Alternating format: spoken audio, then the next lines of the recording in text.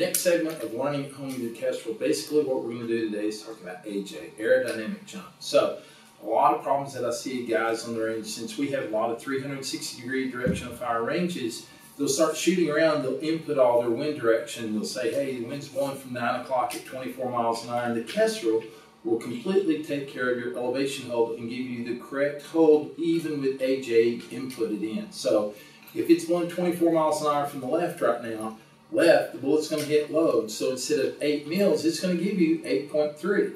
All right, so it's adjusting for it and accounting for it. Well, as you shoot across, now you've left that 24 mile an hour wind with 9 o'clock.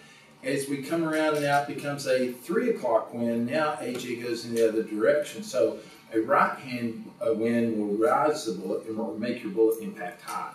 So now, instead of being just 0.3 off, you now are 0.6 off. It's going to compound and double the amount of AJ component. So you need to manage, if you're the guy that's taking care of plugging in direction of fire and plugging in your wind direction and your actual wind velocity for AJ, you need to manage it for each shot and make sure that you're plugging in the right direction at all times and the correct velocity at your muzzles so you can actually see what the AJ component is.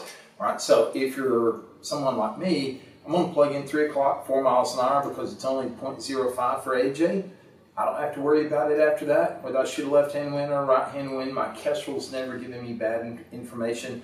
Every 8 miles an hour, I'm going to input or I'm going to add or subtract the 0.1 for AJ, but I'm doing it myself just like a wind call. I'll make that slight elevation component change based off the wind at the shot, and I'm not plugging it into the Kestrel. So if you are plugging in wind in your Kestrel, be sure that you're keeping up on it and maintaining it so it can continue to give you correct holds.